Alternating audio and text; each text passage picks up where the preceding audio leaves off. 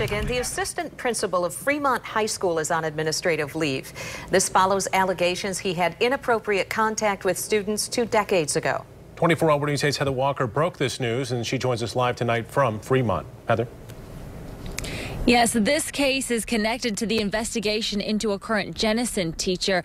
Now, the allegations are from around 1991 to 95, when current assistant principal Jeff Moon and current Jenison teacher John Velt were working at Fremont and coaching basketball together. We've confirmed those names through other sources, but investigators tell us that all of the potential crimes occurred off school property at various locations. Some of what is being alleged happened with both men, and other times with just one of them. Students at Fremont High School tell me that Moon has been off for a couple of weeks. We went to his home for a comment. He didn't want to say anything without a lawyer.